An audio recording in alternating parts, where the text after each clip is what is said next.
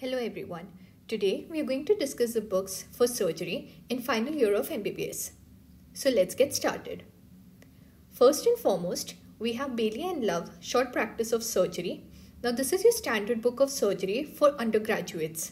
It has good tables, the presentation is good, and it is best when used along with Marrow videos. The only con is that the book is expensive. Coming on to our second book, that is SRB. Now it's a good book, it is well written, it is colorful with diagrams, and the book is written in a point-wise manner. It covers most of the important topics, and personally I would recommend using this book. Our third option is Manipal Book of Surgery. It's an alternative to surgery and you can choose between the two of them. It also has good images, flowcharts, mnemonic, and the language is pretty simple. Overall, a good option.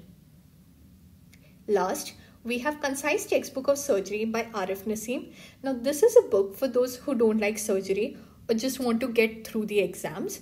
So it's more or less like reading your notes, and you can give it a try in case you don't like surgery. Hope this video helps. Make sure to like, share and subscribe, and thank you for watching.